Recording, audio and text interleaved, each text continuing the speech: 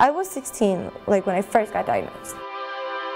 I felt like my whole life was like over. I have osteosarcoma, which is bone cancer, and when I was 16 it was in my bones, but when I was 20 it came back in my lungs. It's tough, like knowing that you haven't even got to live your life.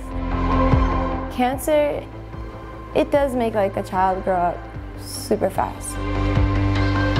You face a lot of things in life. You just face it without fear and have like the mindset of like, you can do it and like you can beat it.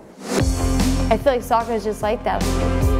Like Atlanta and Atlanta United is just like, it unites Atlanta and it unites people together. We can literally beat cancer if we just unite together. We can conquer it.